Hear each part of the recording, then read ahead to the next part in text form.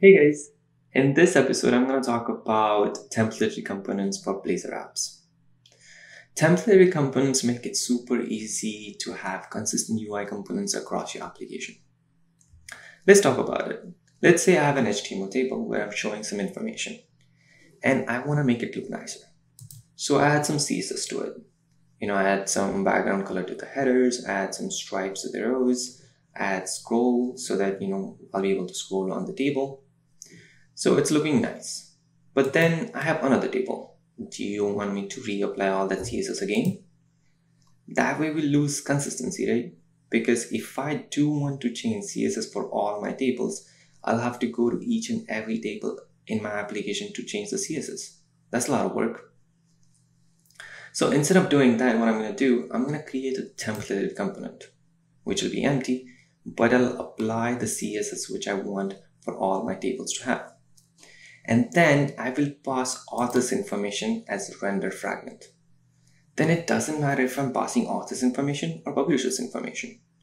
And if I do want to change CSS, what I'll do, I'll just go back to my templated component and change CSS there. And it will get affected to all the components, all the tables that I have in my application. Let's look at the demo. So I'm going to use the same application, where you can see in author's page, I've already applied the CSS, but in my publisher's page, I'm still using the HTML table. So instead of reapplying the CSS to publisher table, what I'm going to do, I'm going to create a templated component for this table and then use that templated component across my application. Let's do that. So I'm going to go to my code here, and this is author's component where I have already applied the CSS. So what I'm going to do, I'm going to copy this. I'm going to copy this table, which is looking nicer, where I've already applied the CSS, and add a component. Add a component and call it as TableTemplate. Here, and I'm going to paste that table. You can see that this table is looking nicer. But wherever you see author's information, what I'm going to do, I'm going to say that I want that information from my parent component. I want it to be a parameter which will be sent by the parent as a render fragment. So you can see that we have this header columns here for the authors. So instead of that, we would like a table header as a render fragment. So let's go ahead and create this render fragment parameter here in my code. So I'm going to say it's a parameter of type render fragment, and the name is table header, and this will be passed by my parent. Okay, so now we have in my top table body, I'm looping through author's list and showing the information which will be caught in author's list. So we do not want author list, we want items. We would like to make our table template as a generic table so that it can handle any item. So I'm going to name it as items. I'm going to say this is item, and it takes item in my var here. Nice. We do not have this items. This items will be list of type generic item. So let's go ahead and create that list. So I'm going to say this is also passed through parameter through parent, and the property of this will be read only list, and I'm going to call it as items. And the type of this item is going to be generic. So I'm going to say that it's going to be TItem.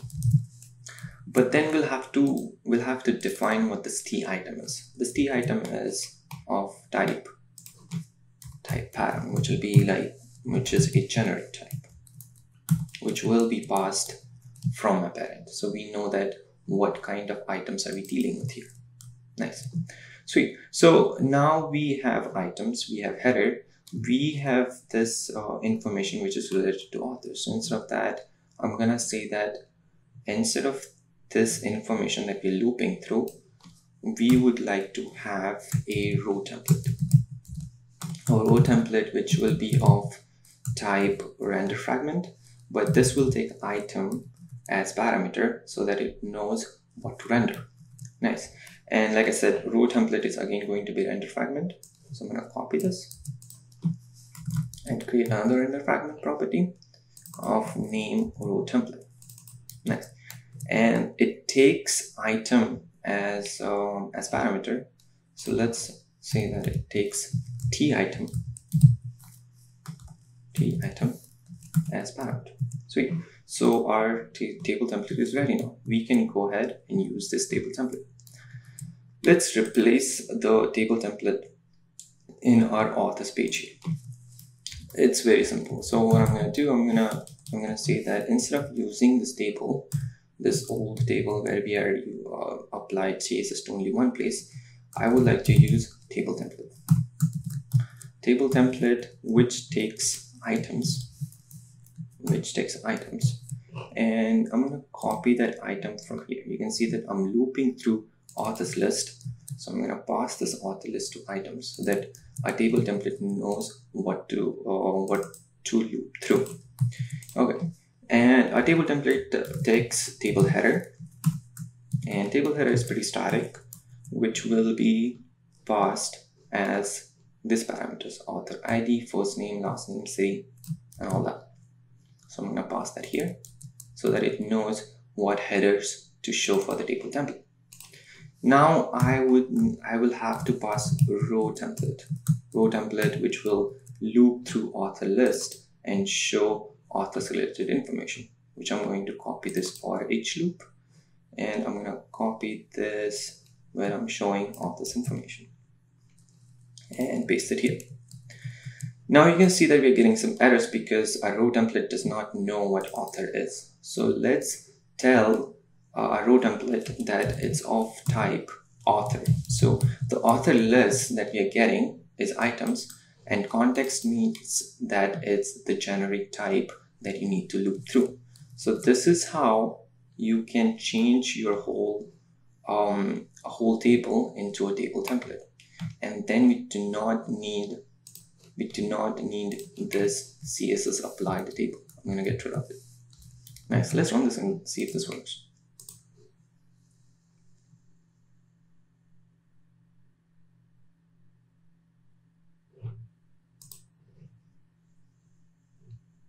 So if I go to my authors page, boom, there you go. You can see that it's using our table templated component instead of using the old HTML. Now let's go ahead and apply the same table template to our publishers page. Let's see how easy it is.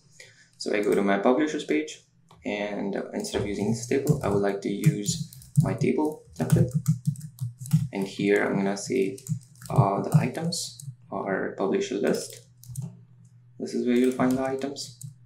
If you want header, table header. These are the headers that we would like to show. And if you want row template, then you can get the publisher's information. You'll need to loop through this, and then eventually I'll have to say what this publisher is. I'm gonna copy this and paste it here. Paste it here. Nice. And then we do not need this old table where we do not even have any CSS. Let's run this and see if this works.